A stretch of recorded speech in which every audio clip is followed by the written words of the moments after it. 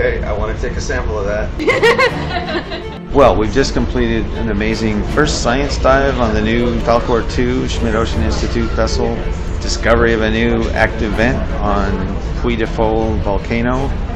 This whole strategy, exploration strategy, relies on sort of a nested approach. In a very short period of time, we did a large-scale exploration, which we narrowed down to finding something very interesting and fun on the seafloor.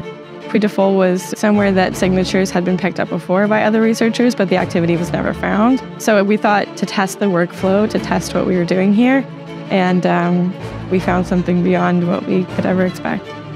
What we wanted to do was ascertain if high-temperature hydrothermal venting is occurring on this volcano, and if it is, to go find it. The first step is to map with the ship so that we have a base map. That also tells you where the ridge crest might be, or seamounts or fault zones. Things that create pathways for the hot water to travel from deep within the crust to the seafloor. That allowed us to lay out 2 AUV survey missions that would cover the parts of the volcano summit that were of interest. We had to put the AUVs in the water to get the 1 meter resolution data. And then these mounds that are pretty broad, but not all that tall, those showed up in the AUV data.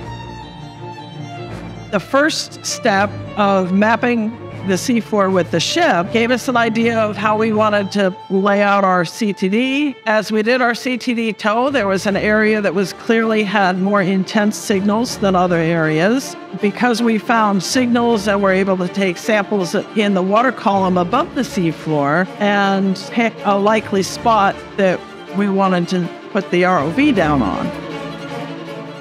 There was a lot leading up to this dive, and we'd only found these low temperature diffuse vents, which was exciting in itself because no hydrothermal activity had been recorded at this site before, but we knew that it wasn't the source of the plume that we detected in the water column, so we knew that there was something bigger. I think the spirits in the room were a little low by this point, and we had seen an anemone, and then there were a few more, and then there were a few more.